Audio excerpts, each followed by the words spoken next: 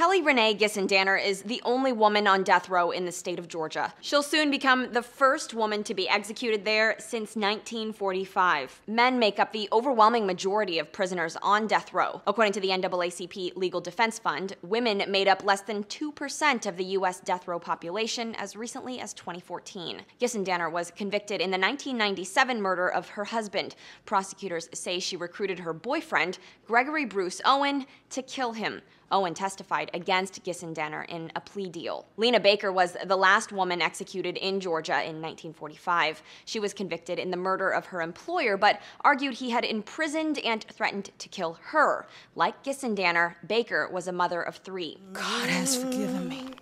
I'm ready to go. The state pardoned her 60 years after her execution, and her story became the plot of a movie.